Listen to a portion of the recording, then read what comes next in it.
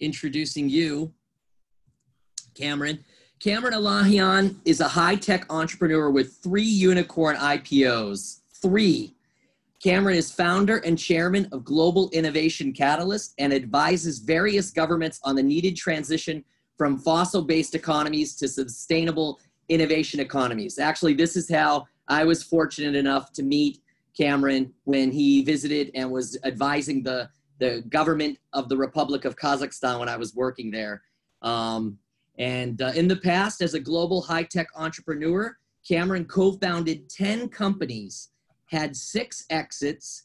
3 of them were unicorn IPOs with a total market capitalization of over $8 billion. For 15 years, he was chairman of Global Catalyst Partners, a global VC firm, $350 million under management, with investments in the US, Japan, China, India, Israel, and Singapore. I can tell you firsthand from my knowing Kamran, he travels literally all over the world all the time, doing many, many different amazing things.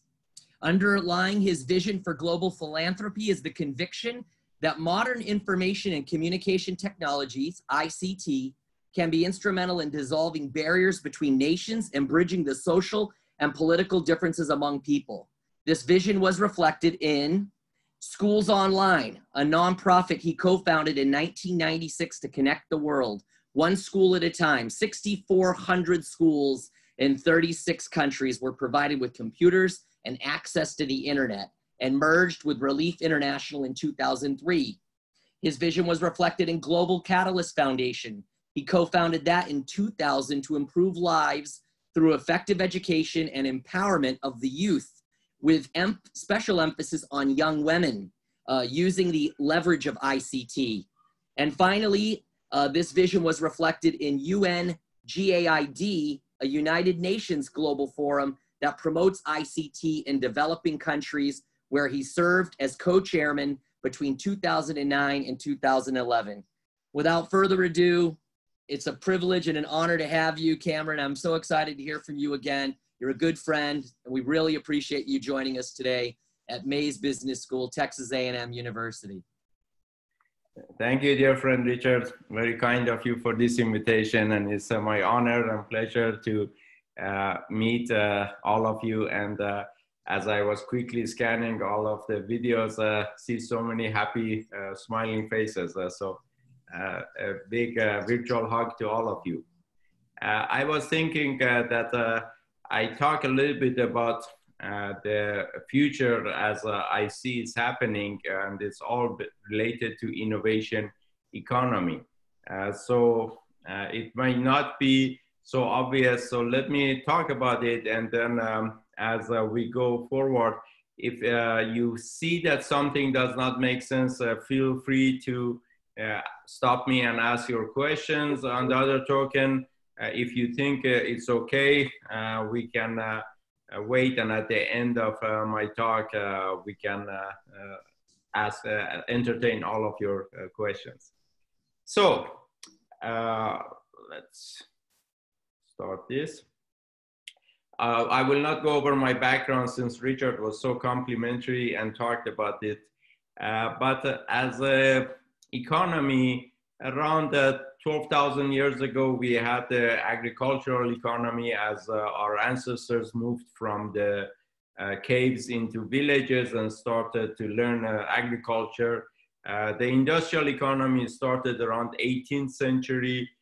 The knowledge economy started in 20th century as the internet started to come, had a huge impact on diffusion of the knowledge and creation of a situation that a lot of people could come up, have access to knowledge, and could come up with new ways of learning about things. But 21st century has been really, this last 20 years or so, has started to be dominated by innovation economy. And if I had to put innovation economy in one word, the word I would select would be disruption. Let's talk about it a little bit on the differences between innovation economy versus knowledge economy. And knowledge economy knowledge was king.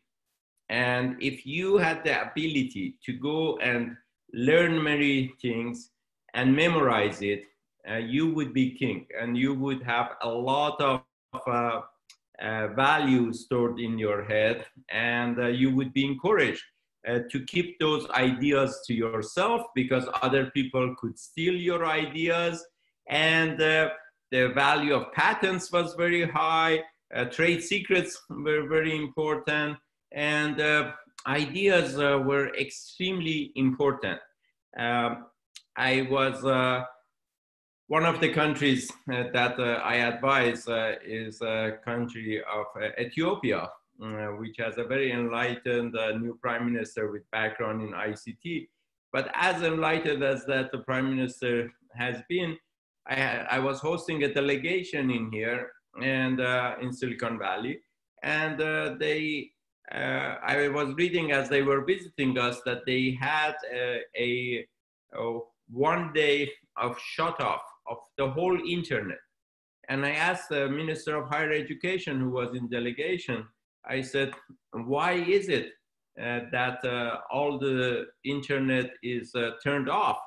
And she said that, well, it's the day of national exams. And if we let people use the internet, they will use their laptops, their cell phones, and they will Google the answers, and they would cheat. And I said, what is the value of education that you are giving to people if somebody with access to broadband internet can actually get that access within 5 minutes? That's not much of a value in that. In innovation economy, ideas are a dime a dozen. It's the execution, implementation, the soft skills that we will discuss more that really determine who has the ability to generate wealth and who has the ability to generate value system and power. It's not based on ideas. Let's look at one of the most fantastic companies out there, Microsoft. Many of the ideas that Microsoft has were copied from Apple. Apple first came up with the ideas, and then Microsoft copied it. Then you go and say, well, then Apple was the originator of ideas. Hell no. You know, when I started 10 companies, we talked about the 3 which were successful unicorns, but I also had 3 huge failures, and I was fired twice. My biggest failure was a company called Momenta Computer, which was iPad 18 years before iPad. So Apple didn't have the idea for iPad as a new idea. I didn't have it before me. If you go back, you read the idea of an iPad type of a thing called Dynabook, that many papers were published about it. We think we love Google, and the idea of Google as a search engine was a fantastic idea. Well, Google was the 7th company who tried to implement a search engine. There was InfoSeek, Ask Jeeves, Excite, Alta Vista, Yahoo, so many companies before Google. And so ideas are a dime a dozen. Anybody can come up with ideas. It's who can go and implement and execute that idea. Who has the courage to go take that idea into experimentation. So it's a very, very key thing to know we are in a whole different economy. And it's very different. We have never had anything like it before. Now, if there is one thing I hope you will take from my talk today is remember this pyramid. I learned about this pyramid from an amazing, crazy professor in 1980. He didn't describe it as a pyramid. He just gave me some ideas that I created this chart in 1980. 40 years ago. And this was the basics, my secret recipe, my compass on helping me figure out how the world was going to change. Anything we do in life, in any sector, in any geography, goes through this pyramid from manual to mechanical, electromechanical, microelectronic, software to algorithmic content. So one time about 3 years ago, I was giving a lecture for innovation economy for all the economists of World Bank. And so I created this slide for the world of finance. This is a manual in the world of finance. This is mechanical, an abacus. This is an adding machine, electromechanical. A calculator revolutionized the world of finance. A spreadsheet and PC revolutionized the world of finance again. But future of finance is algorithmic content. You better learn about blockchain and the impact it's going to have on sharing of the ideas, distributed ledger, transparency, all sorts of things which are extremely, extremely important. And if a financial institution doesn't recognize the future of finance will disappear. Since we are looking at this, we can use this as a guide to see in whatever sector you guys are working on, when is that inflection point? When is that shift coming from electromechanical to microelectronic, or from microelectronic to software? Where is the highest value creation there? Since I'm talking to an educational institution, let's look at this pyramid. How does that apply in the world of education? Here is education in manual.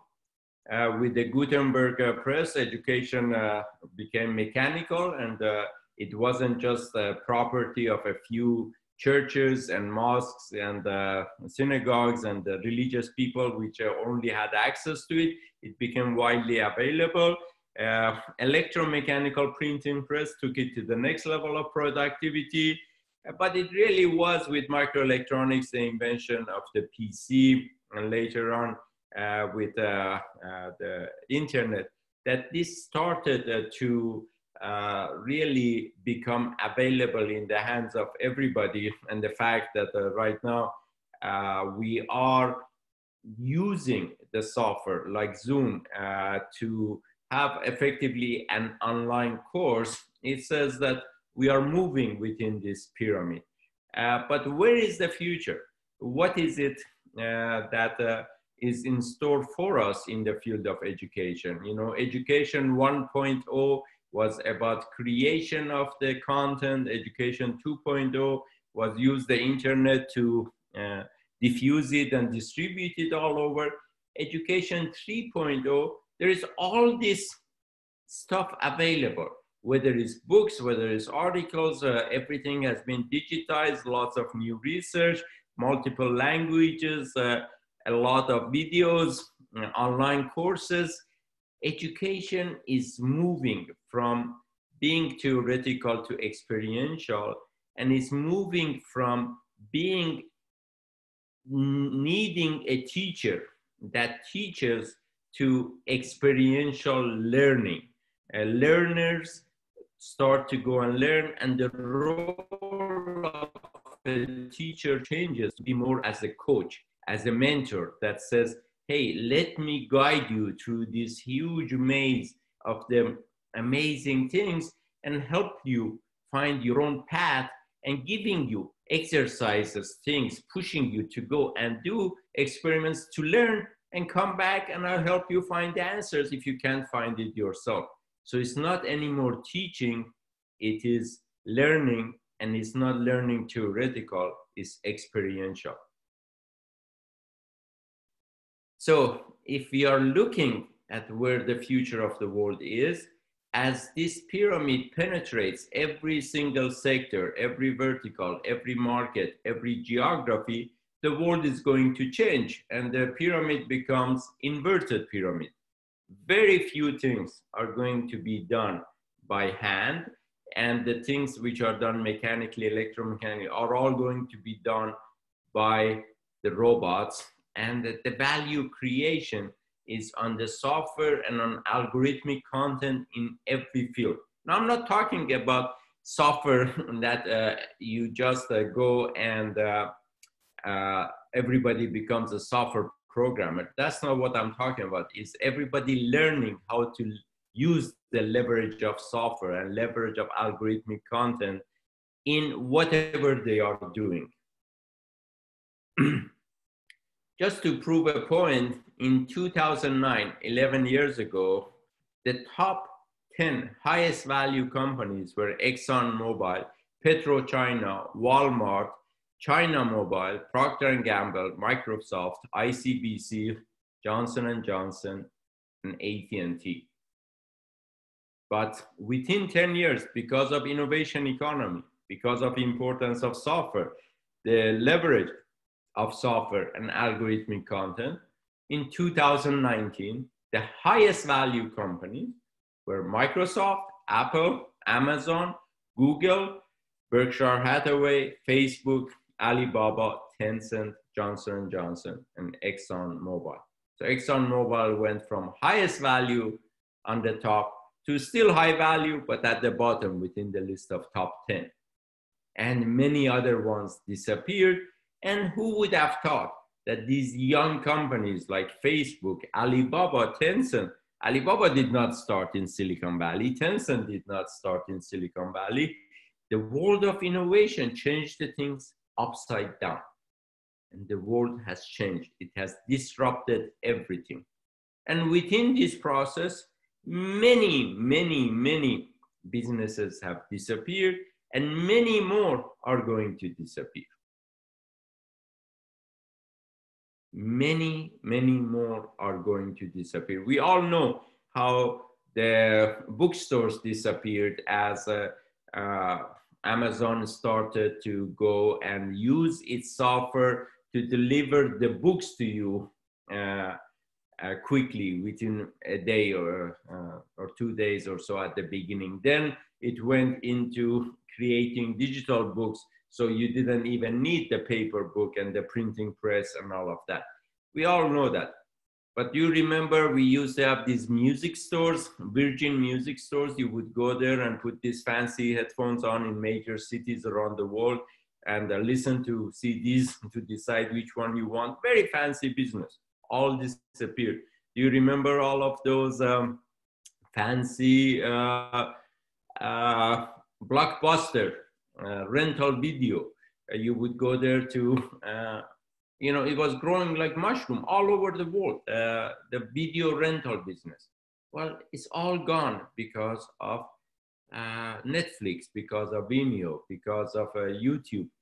Everything goes through that, and you watch one good movie on Netflix, it uses its algorithmic content to say, well, chances are 95% that you will also enjoy this one. You buy a book from Amazon, it says, I would recommend this other thing that you may want to buy because it goes side by side with that. And the users like you within your own demographics have appreciated this thing. So it is going on and on. And within that pyramid, transportation is changing. Before the COVID-19, the highest value transportation company in United States was Uber, had a higher value than General Motors plus Chrysler plus Ford. And all it did was software and algorithmic content to connect the passengers and connect the drivers together. And this is the future. When we recognize the power of that pyramid, as business people, as entrepreneurs, we can start to see the inflection points and say, where is the opportunity? Where is disruption happening? How can we go and create new businesses to really profit from the chaotic situation that existed? Now, because of COVID-19, a lot has changed. as work from home grows, more and more people are saying, well, why was it that we had to go and sit in an office, especially in a noisy office with a lot of distraction, whatever? And why should I put up with all the stupid commute? So a lot of office real estate prices are going to plummet significantly, and many of businesses which have been in commercial real estate will go belly up, will go bankrupt. People recognize that, hey, they can be more productive. Maybe they should only meet once a week or twice a week for a special meeting. So a lot of co-working spaces will change and create these conference rooms for rent that people can go and reserve it in advance and have meetings of group of 3, 4, 5 people for a small company, or 500 people for a big company. Once a week, twice a week, meet with each other when that is needed. But because people are not going to commute as much, the fuel and power consumption is going to be less. Oil companies, gas companies are going to go bankrupt. Forget about coal. I mean, that was one of the craziest things, trying to go against the economics to save the coal industry. It's a backward thinking.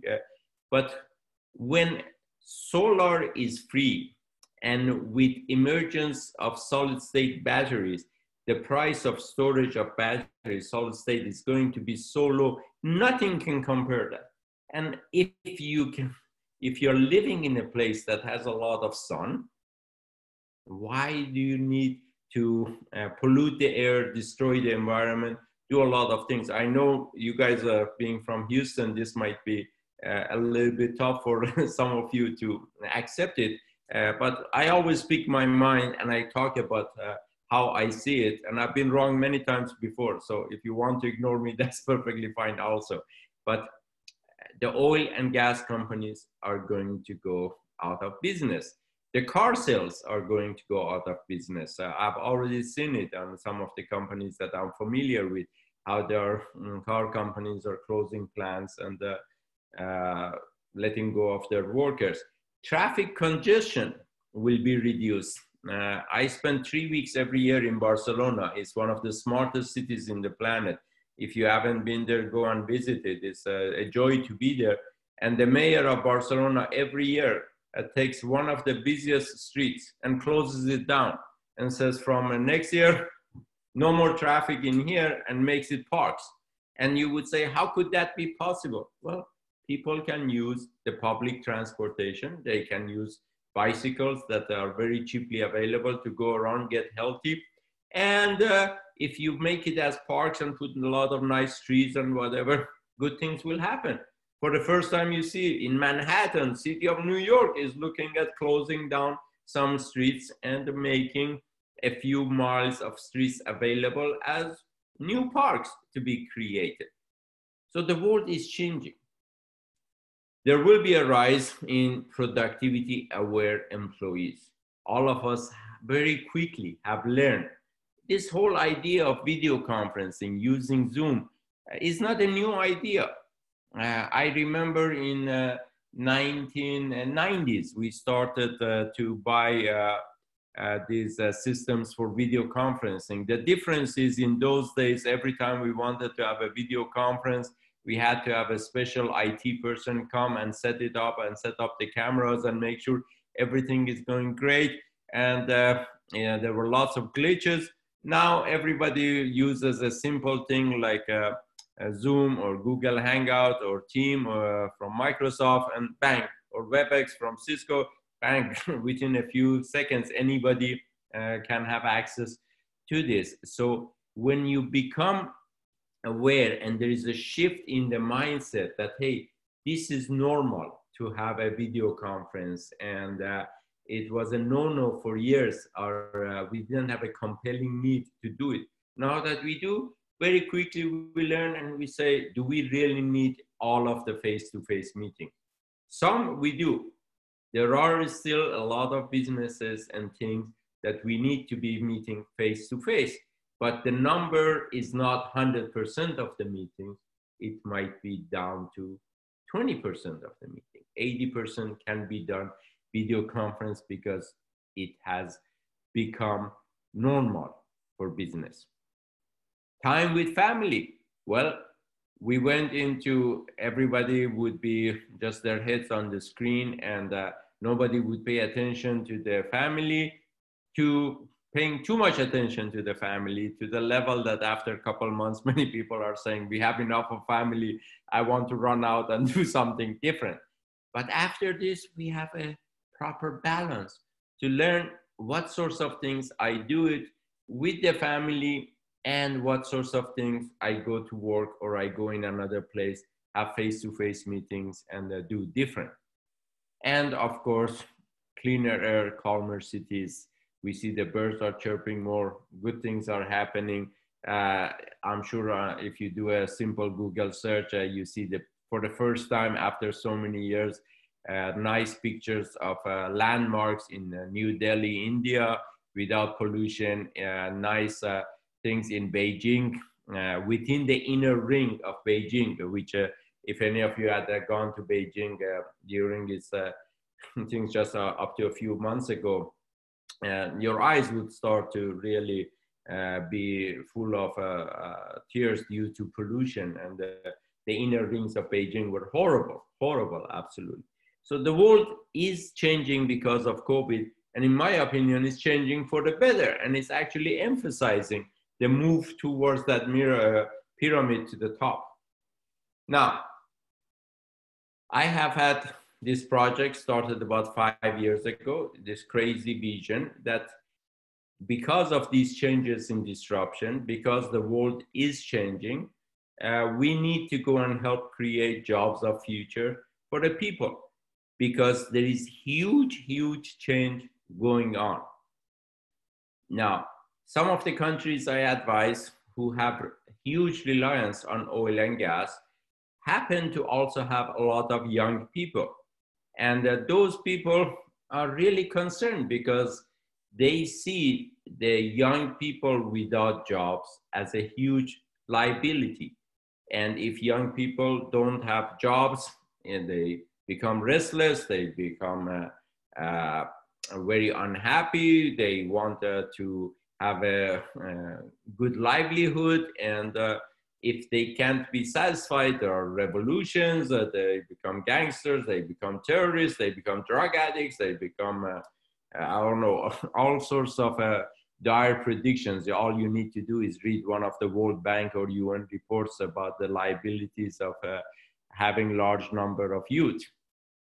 I look at it as a completely different.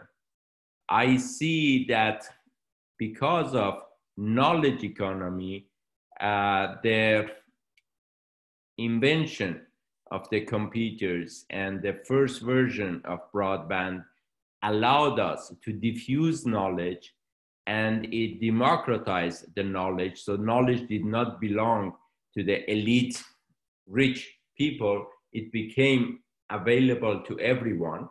You know, I was born in Iran. When I was going to high school, if I wanted access to some advanced technical report from MIT or Stanford, I had to wait 10 to 20 years before it would get to me.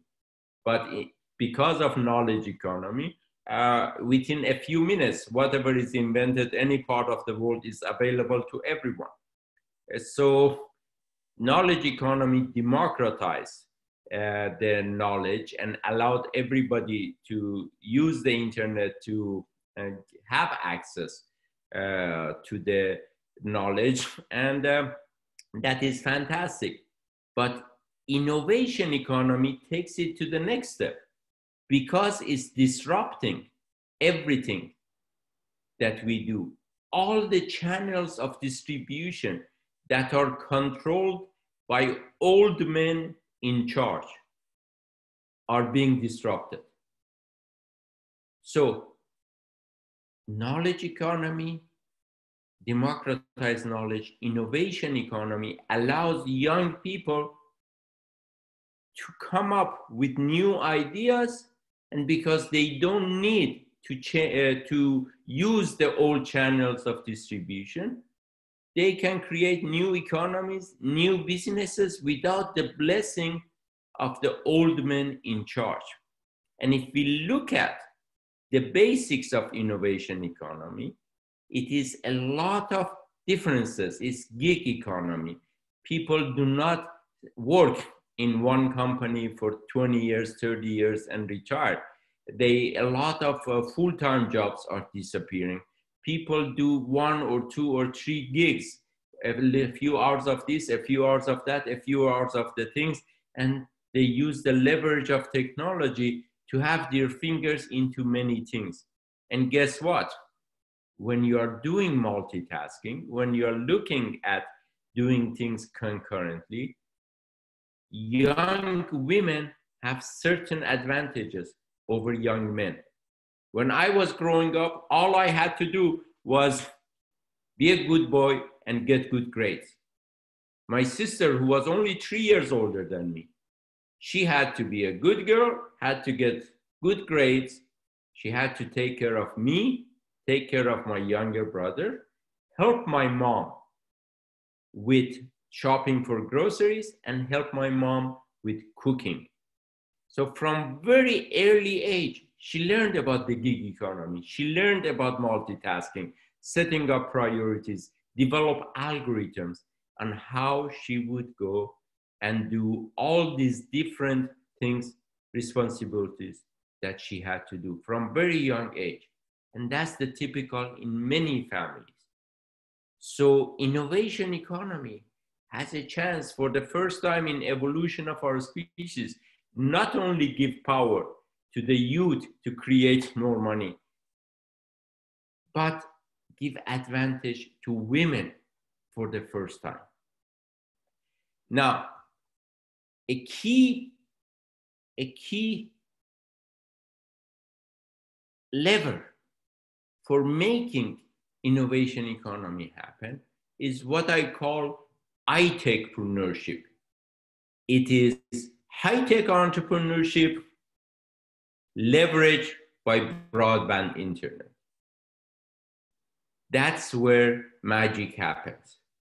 And broadband internet is going through significant changes. Within the next 3-4 years, low orbit satellites are going to provide broadband internet. I'm not talking about 1 or 2 megabits per second nonsense on that. We are talking about gigabits per second available to everywhere, all over the world. Look at what SpaceX is doing. Look at what Amazon is doing. Look at what OneWeb is doing. The world is changing. All of these telcos that you know, from AT&T to Verizon to Sprint, Deutsche Telekom, France Telecom, all of these are going to go out of business. They are laggards. They are controlled by old men in charge who don't understand technology and don't have idea of how the world is changing. It will be the companies like Amazon, like Google, who would be driving to make broadband be available to everyone for free, because they make their money through different business models. And it's better to give access to broadband, huge broadband for free, and make money other ways. Now, why is I-techpreneurship so important? I'll give you an example. When I started my first company in 1980, it was still at the time of knowledge economy. So ideas were very, very valuable. So I wanted to raise money to build my MVP, minimum viable product, my prototype, to see whether the idea I had would work. It was an engineering workstation to help the engineers design chips, design integrated circuits using computer graphics. To get my first prototype ready, I had to raise $1.8 million. Why? Because I had to buy all the servers, I had to pay for all the software licenses. Today, because of broadband and because of emergence of a very high-speed broadband, you can go and start your own company with less than $50,000 to get your prototype working, because we have so much of cloud available, pay-as-you-go software, shareware, freeware, all sorts of things. So the world has changed, and the world of entrepreneurship has been disrupted. It's I-techpreneurship. And the jobs of the future have a whole bunch of hard skills and soft skills. Hard skills primarily is learning about algorithmic content, learning about artificial intelligence, big data, learning about deep learning by computers. That mindset for algorithmic thinking, computational thinking, used to be only taught in PhD programs, then in master's programs. Some universities have it in bachelor, teaching AI, robotics, big data, data analysis, whatever. But it should be taught at the K-12. And what is my favorite company on that? A spin-off from Stanford. And I've had the honor, my wife and I, to be the founding investors on this. It's called polyup.com. It teaches the hard skills of AI for K-12, all for free. Go and check it out. It would blow your mind how kids can use this at a very young age, learn to control their drones, control their robots, all virtual drones and virtual robots using AI. It's a whole new world. And the people who learn how to do this are getting prepared for the jobs of future. Now, in the past, universities have been operating as silos. You have engineering school, you have business school, you have design school, you have social sciences schools. Each one of these have been silos. The universities who start to blend these things together. Why did Stanford create Silicon Valley? Because Professor Terman 40 years ago figured out that they need to teach entrepreneurship, not at School of Business, but at School of Engineering. And he was a visionary guy, and he started to go and bring business school skills to engineering school. I'm sure you guys are looking at how to blend. I was having discussions with Professor Arvin about how to blend the business concepts with technical expertise together. But don't forget the design school. Don't forget the creative arts. It is extremely important. The difference between Apple products that you just tap on your iPhone and it wakes up versus Windows products that you have to hold 3 fingers, Control Alt Delete to go and get your computer to wake up, is Steve Jobs had understanding of design concepts, understanding of design thinking, understanding of user interface. Bill Gates did not. And that drove different philosophies within Microsoft and within Apple. So if universities are created that ideal situation, my recommendation to any university is create a technology hub within your own university and attract engineering students, business students, design students together and say, come over here. We give you some co-working space, giving you some subsidies to start your own incubator, invite some speakers, some people, coaches who can help you accelerate your ideas. If you have money, buy some fab labs and makerspace things, so let the people experiment with it. And if you have money, create a small microfund that any student who came up with some idea, give them $5,000, $10,000, maybe $20,000 to go and experiment. Create a company, create a product, do something. Not because this way you are going to create unicorns. Look at it as experiential learning, capacity development. Just go back and think about why you became an engineering student or business student or design student. Many of us became engineers because our parents told us.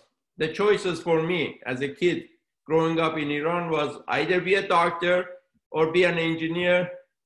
My sins might be forgiven if I became a lawyer, but preference was doctor or engineer. I didn't know how good of an engineer I was. I was a horrible engineer. Thank God I learned through starting my own company that I learned, hey, I'm better in business. And I learned that I'm not so good to be a CEO, but I learned I'm much better as a chairman. And I learned about my good skills, strengths, and my weaknesses. And through that, I was able to create multi-billion-dollar companies by experimentation. So this kind of structure is the structure of the University of Future.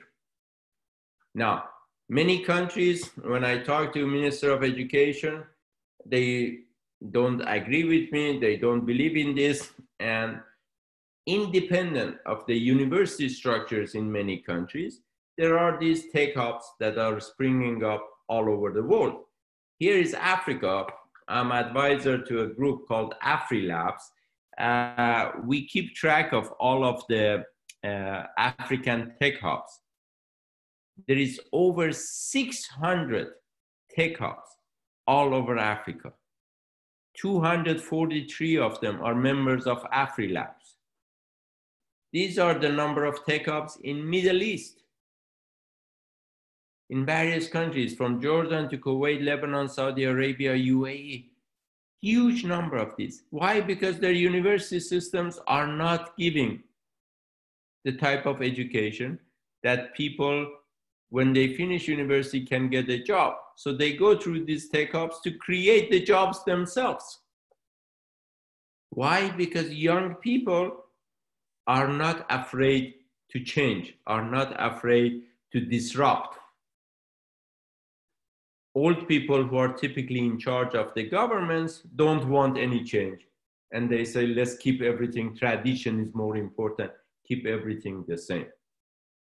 So what are some of the soft skills of innovation economy? Well, you can have a fixed mindset, even though you are young, or you can have an entrepreneurial mindset. This has nothing to do with age. As a fixed mindset, you say, I'm afraid of change. I don't want any change. Status quo is great. Entrepreneurial mindset says, I strive for change. I want to look as ways to change, get myself into situations that are disrupting existing things and have a positive impact. Fixed mindset says success comes from talent. If I wasn't born with talent, if I don't have blue blood, if I am not born into a rich family, I don't have good genes, I can't do anything. Entrepreneurial mindset says success comes from effort. I'm gonna go and try, I will learn, I will get better as I do it more. Fixed mindset says I don't like challenges. Entrepreneurial mindset says challenge is an opportunity to learn. Failure means I can't do it. Entrepreneurial mindset says failure means I'm gaining knowledge. When I fail, I learn, I become better. Look at the best coaches who are training Olympic champions. They don't just train them to become Olympic champions and win. They train them not to give up when they lose. Because you talk to any Olympic champion, you talk to any champion in any sport, talk to Federer, talk to Michael Jordan, every one of them, they tell you, They have lost more matches. They have lost more games that they have won. Their secret was after they lost, they didn't give up. They went and analyzed it, improved upon it. So the next one, they won.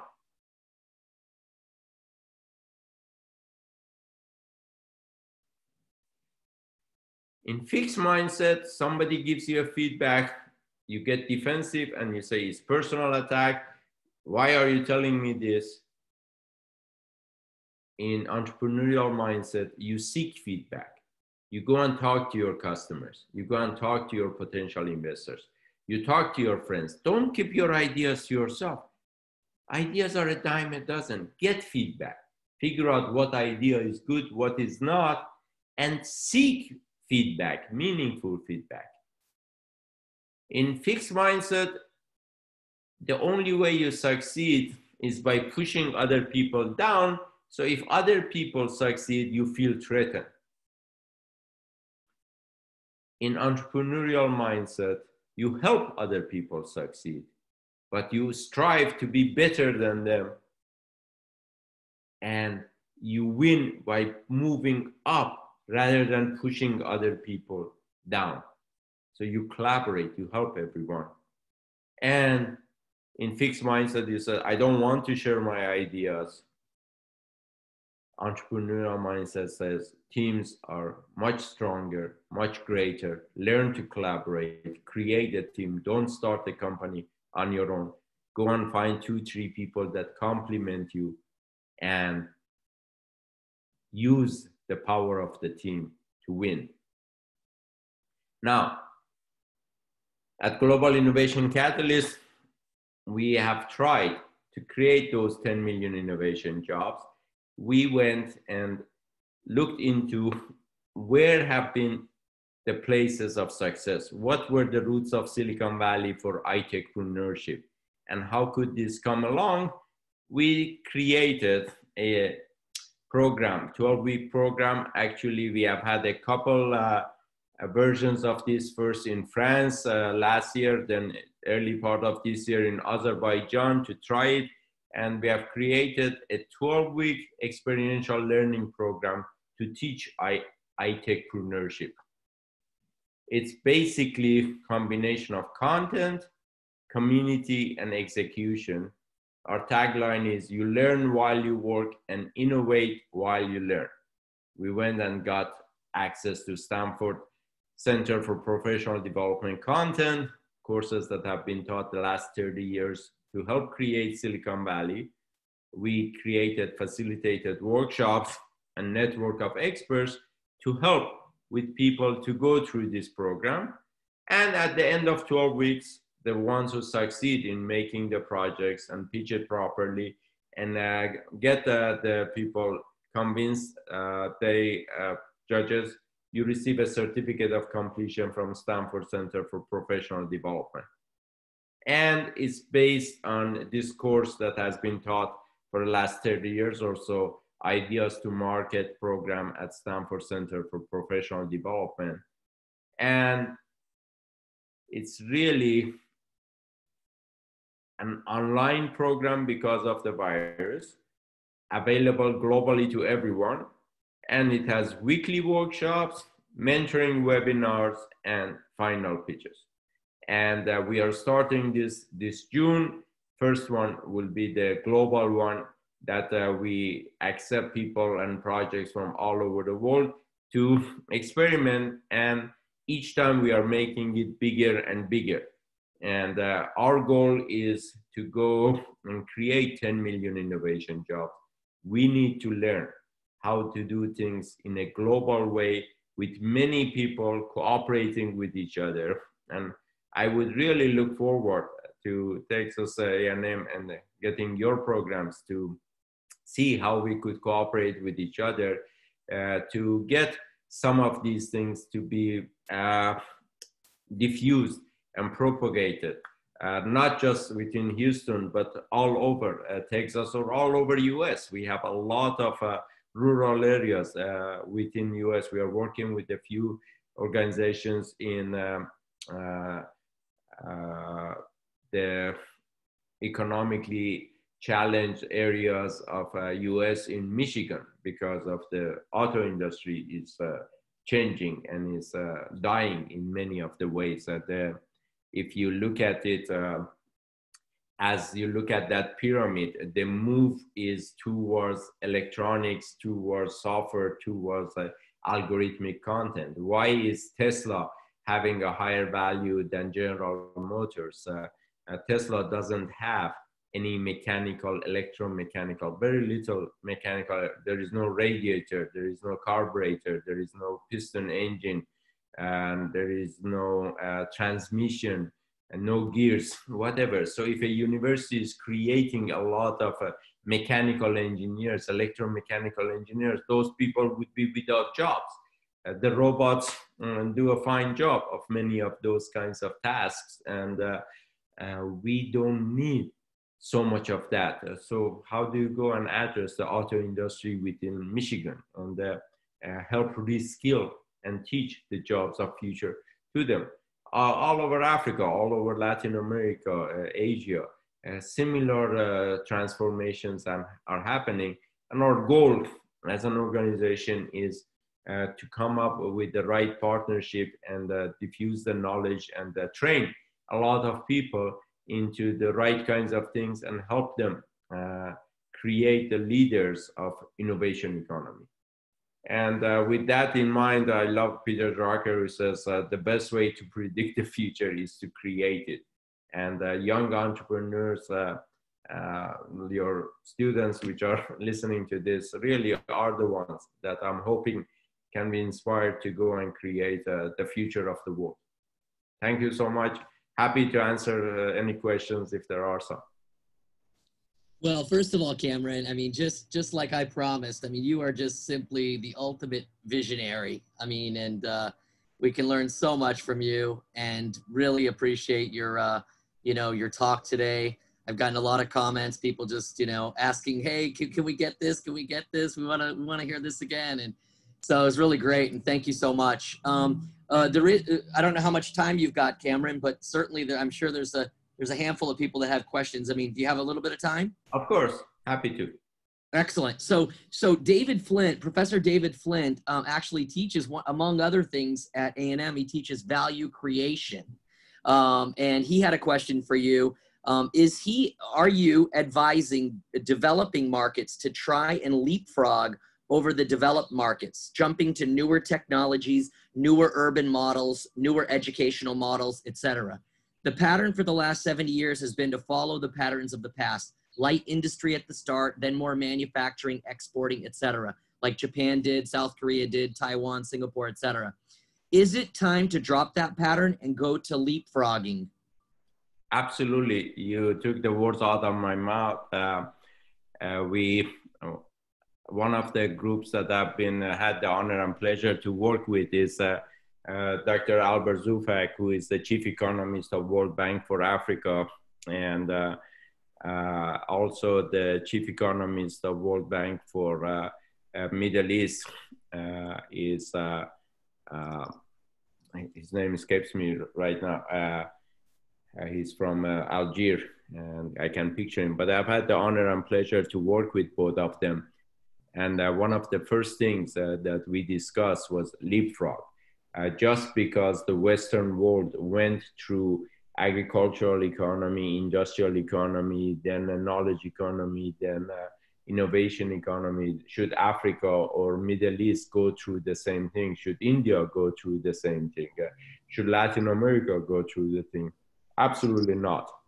Anybody who is trying to bring manufacturing back up and doing the things the old-fashioned way as manufacturing as a job is a misguided person who doesn't understand where the future is. The future of humanity is not to be like busy bees going around and sitting and turning the screws and doing this and that. We are way behind that, and exploitation of cheap labor for manufacturing, all of that is gone. You go to Tesla, manufacturing has very few workers, and that manufacturing is done by robots. And you go to any of the advanced semiconductor manufacturing, advanced electronic manufacturing, everything is done by robots. And that is not a high value creation approach. The best is to go zero in, leapfrog, and go and look at what is important on innovation economy and teach the hard skills and soft skills of innovation economy. And as I say, teach people to collaborate, to open up. All this nonsense about my IP, your IP, the patents, all of these things, these are all the way of the past, thinking about it. A Chinese government actually, who has been accused of stealing so much IP in the past, they went and did a very clever thing. I travel all over the world, and I'm a global citizen. I don't play politics of one region versus another. I just speak my mind. They did a very clever thing. They created their patent office that went and started to issue patents for every Tom, Dick, and Harry that had some inventions from a Chinese company. And they said, if an American company sues us for our patents so that you cannot get we cannot sell our products in US, we would sue them with our Chinese patents. They cannot sell their products in China. And if our economy becomes bigger or the same thing, then this whole issue goes away. This is how disruption happens. And because of the shareware, because of the open platforms, if you want to see the way you can live without patents, look at the work about what is the platform?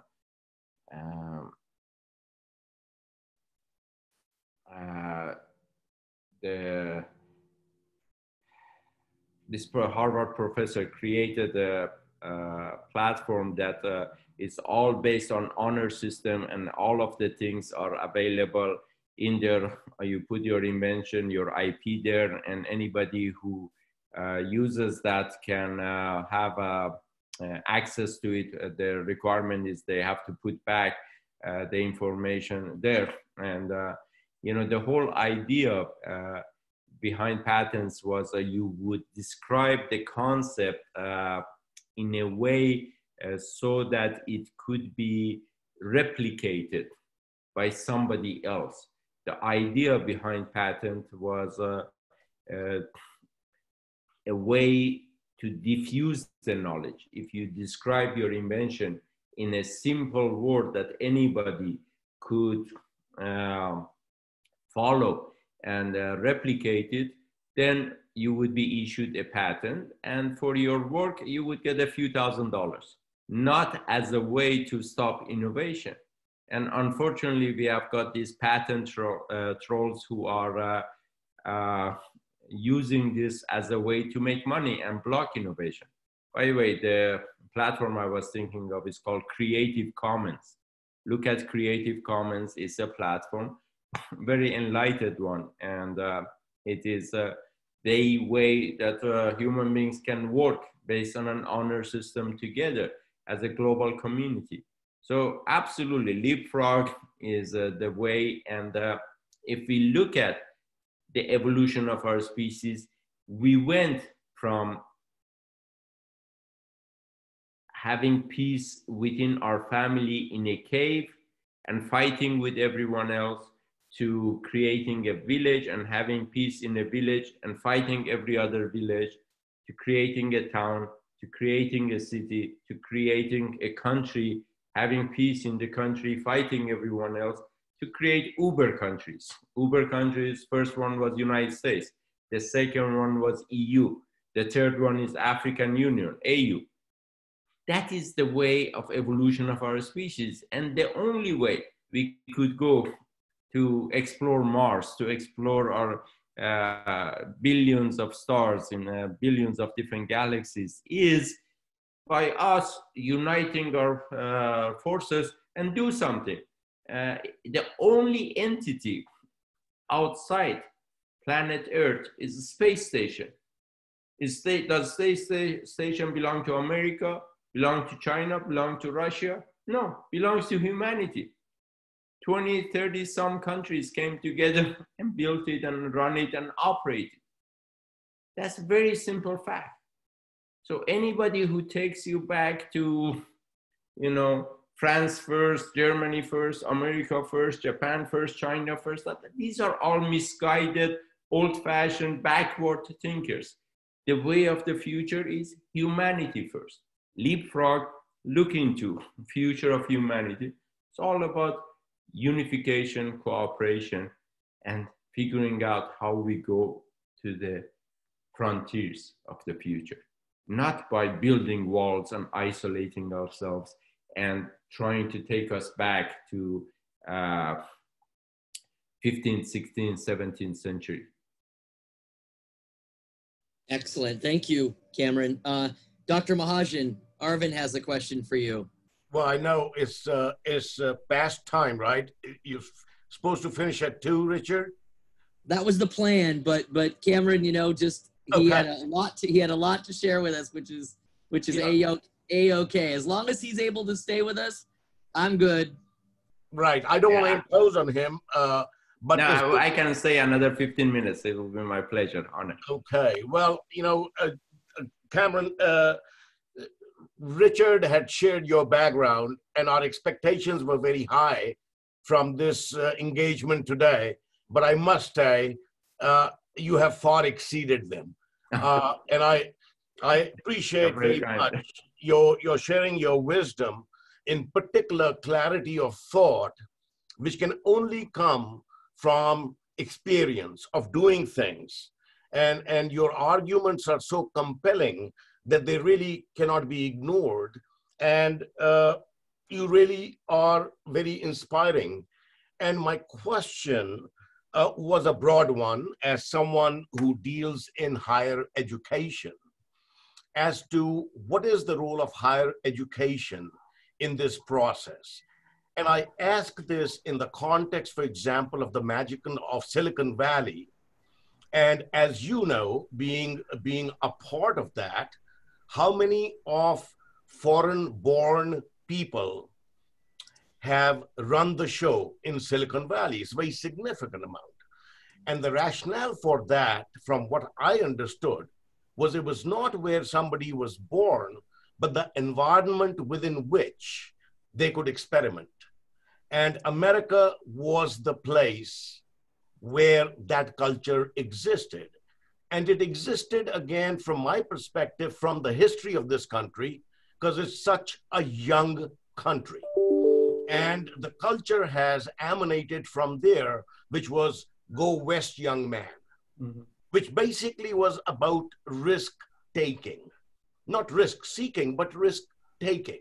It was an inherent part of the culture, unlike many ancient traditional societies, with a lot of knowledge, but absence of risk-taking. And what I am trying to understand is what is not happening in this country and in this culture, which might be impeding its progress along the lines you mentioned in the context of the fourth wave, which we are in, of disruption. Why is it, and where should it start? Should it start from childhood? Is it a part of K through 12? Or is it a part of higher education? Because when it comes to higher education, the die of the mindset in a way already has been set. And then we are trying to undo it and rejig it. So my question to you is, of course, institutions like Texas A&M and Stanford must do their part. But should we, or can we, as institutions of higher education, through our training of teachers, through the education school, bring some of that into K through 12 kind of a mindset? And where do you see we can help in that process?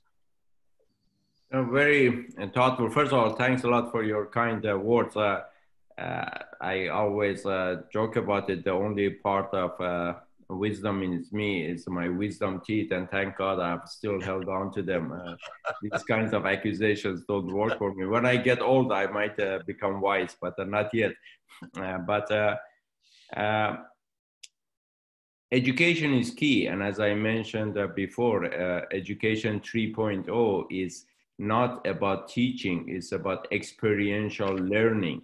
And Texas A&M and being a very fine institution, if you create environments, the example of a tech hub that I mentioned would be a safe place that people can go and experiment and would not be reprimanded for failure. They go and come up with idea and let them go through that and look at it as experiential learning, because different people have different talents they don't know. You know, if you work in a big company, you are pigeonholed. When I finished my master's, I went and I came to Silicon Valley. I work in a very prestigious company, HP, in their corporate engineering labs. And as great as it was, as wonderful as it was, I was pigeonholed into an R&D person and doing this. And when I started my first company, in the first 6 months, I learned much more than all my time at HP. Why? Because at HP, I had never met a marketing person. I'd never met a finance person. I'd never met a salesperson. I was secluded. When I started my company, within a short period, I had to learn what the hell is sales, what is marketing, what is finance, what type of people I need, where I go. It is experiential learning. And I had to go and take some courses. We didn't have online courses at that time. I took some courses from junior colleges around, and I tried to read books and do the best and try to go to seminars, learn from other entrepreneurs, whatever. But the key thing is emphasis should be on experiential learning. And the purpose of a university should be, in my opinion, to become a safe place to allow people with different nationalities, different ideology, different backgrounds, technical, social, business, artistic, let them come together in a safe space, learn from each other, do projects together, come up with some crazy ideas, and you don't know what you don't know. Which one of you could have predicted that a company like Facebook could come out of a university that would have a couple billion users? The Uber country of Facebook is bigger than China in terms of number of citizens in there. We don't know what we don't know. Companies like Instagram, companies like Snap come out of nowhere. All of a sudden, a few 100 million people are sharing some ideas, some of the things together. And you look at, how long it took them to become what they did. And innovation is not restricted to Silicon Valley anymore. Microsoft, Amazon, they came from Seattle. Dell came from Austin. A lot started to diffuse within United States. Then you look at so many companies. Skype came from Estonia and Sweden. Spotify came from UK. The company that Uber bought paid $3.2 billion for it, called Careem. Started from Jordan and UAE with a Pakistani guy and an Arab kid together starting Careem. And last year sold it to Uber for over $3 billion. Grab in Indonesia is Uber version for Indonesian, Singapore, Thailand, Philippines. It's extremely popular. Taxify in Africa is amazingly popular. There is innovation growing everywhere. The brains are everywhere. It is because of entrepreneurship we can inspire and let the young people go and create new businesses that were never possible before. If you look at the growth of Alipay, in Africa is higher than most of the banks combined. Mobile payment by Alibaba. We are living in an interconnected global world, and the leaders who are visionary, who understand humanity, who understand that we are all united at our core as a being, regardless of religion, regardless of the artificial borders. You know, I can tell you a great story from my friend Anusha Ansari. Anusha actually is an entrepreneur. She and her husband from Dallas, Texas. They created their high-tech company 20 years ago, and they sold it about 10 years ago for a few $100 million, made a lot of money. Anusha, from childhood, she wanted to be an astronaut. And she went to Kazakhstan, actually, and paid the Kazakh government money and with the Russian system to something like, I can't remember, 20 million or so money to learn to become an astronaut. And she was Iranian American. So astronauts want to put the symbols of their country there. So she wanted to put flag of Iran on one side and flag of United States in another side. And of course, because of the politics, there were all politicians complaining. And she said, look, I'm not taking money from US. I'm not taking money from Iran. I'm an independent global citizen. I'm going to put the flags of the country that I was born in and the country that I live in. And I love both countries, both people. I'm gonna do it. So she went to the space station, and you know, on the space station, what is it, every 41 minutes or every 91 minutes, I can't remember, it turns across the whole planet. So she was so excited to go and find Iran from up there. And she kept looking and she kept looking and she kept looking and she couldn't find it.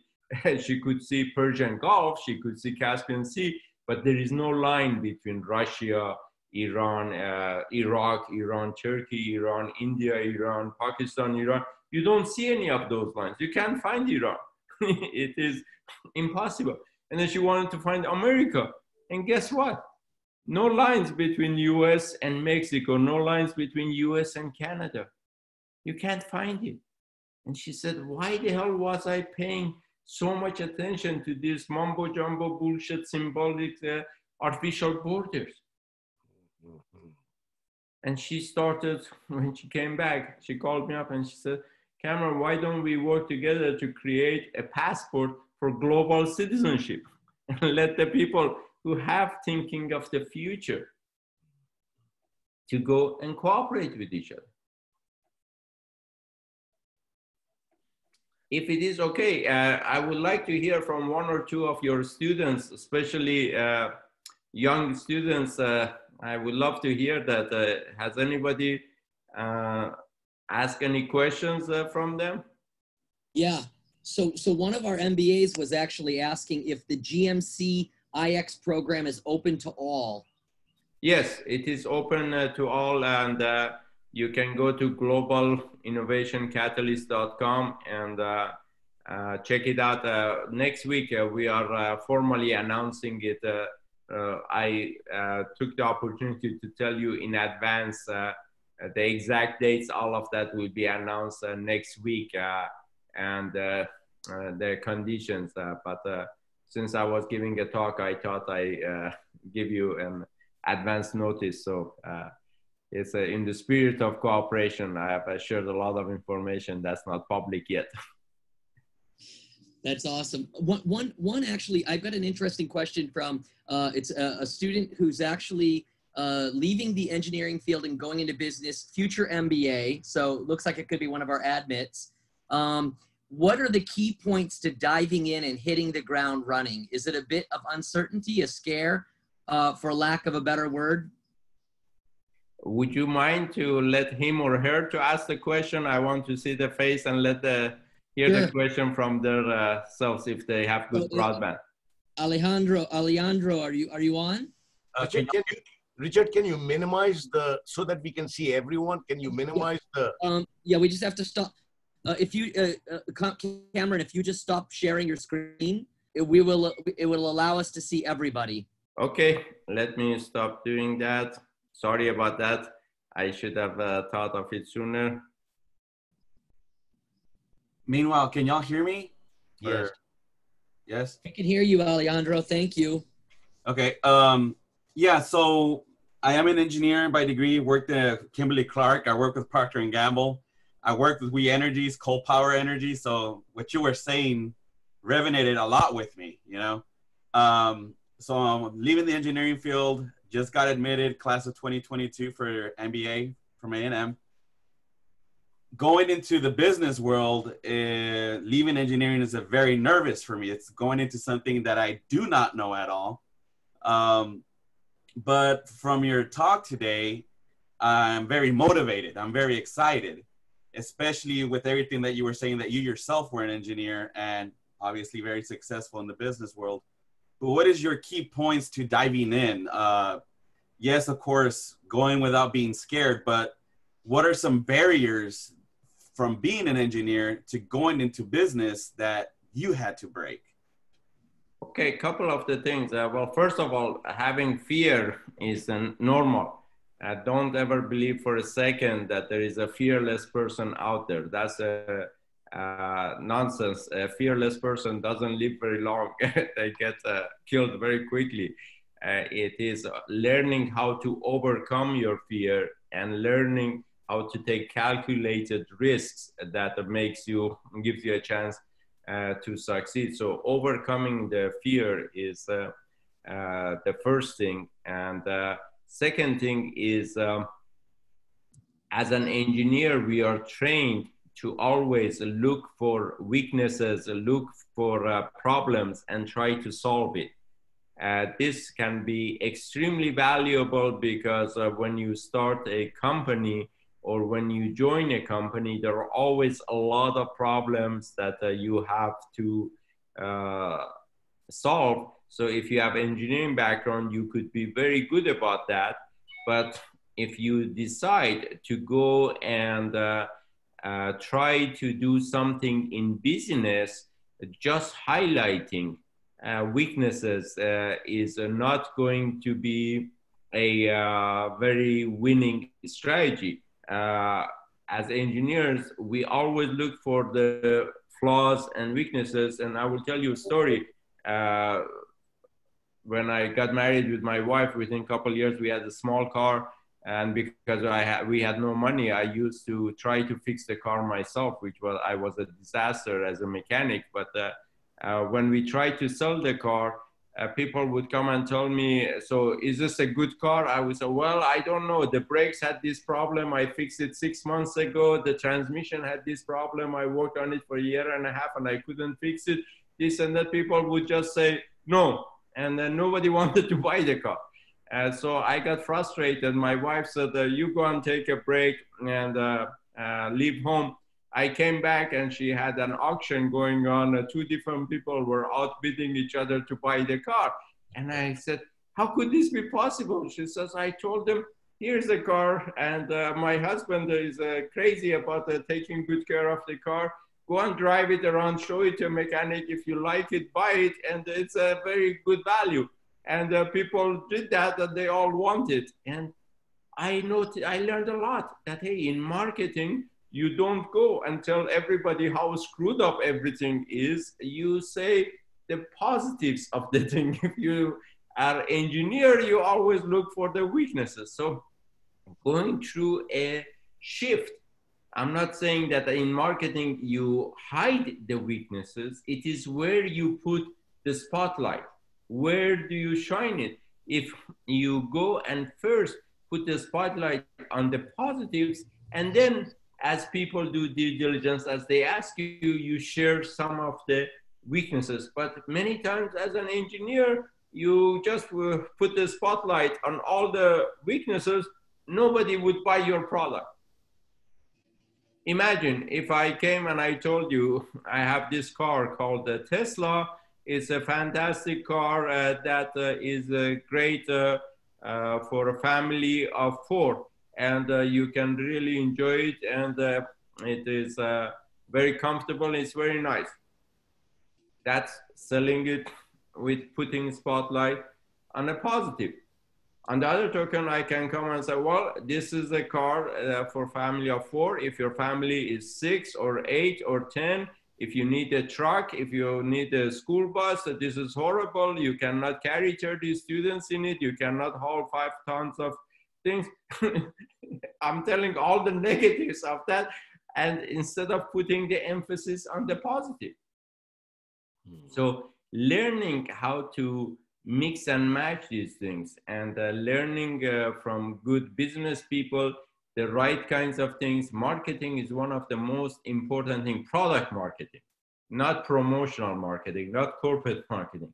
Product marketing. Engineers who learn technical marketing and become good product marketing are worth their weight in gold, because they can use their technical background to have the substance, but at the same time, they develop the skills of marketing and learning how to do segmentation of the market, how to create MVPs, most valuable product, minimum viable product, minimum viable product, because you cannot develop a product full of a lot of features. You have to learn how to develop a product within your budget with minimum features that is acceptable, and then expand upon it. Facebook today is used by everybody, but the first rev of Facebook only was usable and sold to undergraduates at Harvard University.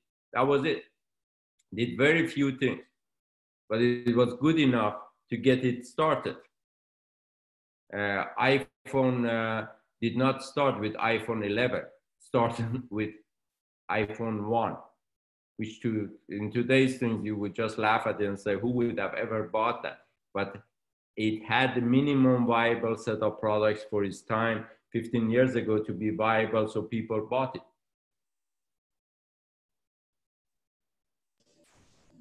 Kamran, can we have one final question? Sure. Ali Asghari has been very patient. Hi, Ali. If I can ask his question, he wants your opinion on the potentials for autonomous last mile delivery solutions and the best strategy to raise fund at early stage. I guess you're looking at the use of drones for last mile delivery as a business. Anybody who asks me, do you think this is a good business idea or not, or do you think I should do this or not? My answer is, who am I to tell you whether something is good or not?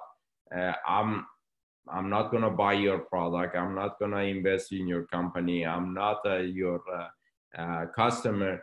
Why don't you go and ask that? And instead of trying to worry about whether an idea is good or not, use the basics of experiential learning. Arrange a meeting with within your local area, some angel investors, some VCs, and the worst case is you go and talk with them and they say it's a horrible idea, and you learn from that experientially. And the world of venture capital is so diverse. You know, when I started my first company, there were about 30 VC funds, and they were all hidden. We didn't have internet to know where they are. And I remember when I had my first meeting with the first VC, I thought that our idea was so advanced that nobody else had thought of it, because we came from such a prestigious group at HP. And I found out he asked me, how about the Daisy Microsystems? I said, what are you talking about? I said, oh, this company started a year ago. We talked with them. And what is better about your idea than theirs? And I was totally surprised of what the hell is he talking about? And I asked him, why didn't you put your name in some yellow pages or some directory? He said, if you cannot find a way to find me, you don't deserve funding from me. because if you don't learn how to find investors on your own, you cannot find customers, you cannot find employees, you cannot find partners. You have to learn how to find people. So I took that advice to heart. But today, the situation is reversed. The situation is not 1 or 2 or 5 VC funds. We have thousands and globally tens of thousands of VC funds. And we have millions of angel investors. And nobody knows who is interested in what and which idea might make sense for which part of the world, which part of which geography, which sector. So my advice to you is, don't ask me, ask somebody who could be your angel investor, who could be your venture capital investor. Try to seek them out. There is thousands of them or hundreds of them around in wherever you are. Find them, learn the skills of how finding them. And the skills are rather simple. Look at who is a player in last mile delivery, in drone delivery, in automated delivery for last mile, which companies already are existing within your city, existing within your state, within your country, and see who has invested in them. That becomes your target list, because those people, at least they know something about that vertical. And don't go into the ones who are on the board of some of the existing companies they have invested. Go and chase the ones who have a minority position in your competitors or your potential competitors. Those who have minority investment are best targets because they know about that vertical, they know about that field, they can help you, but because they are not a significant investor in a company, they don't have any restrictions, and they could be doing a minority investment in many companies.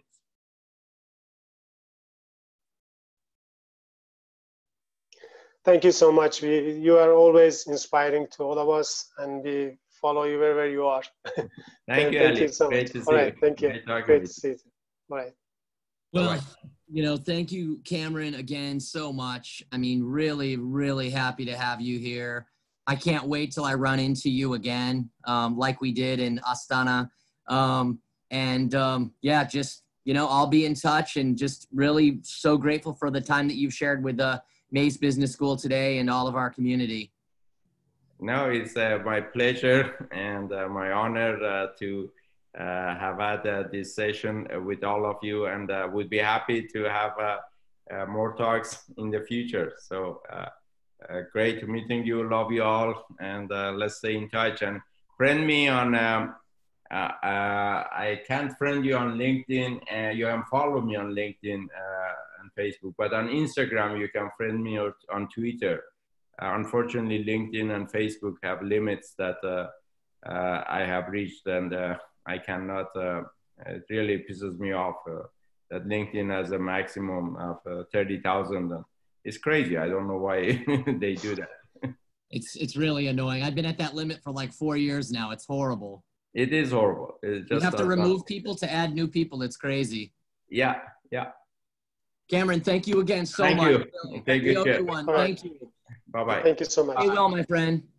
Bye-bye.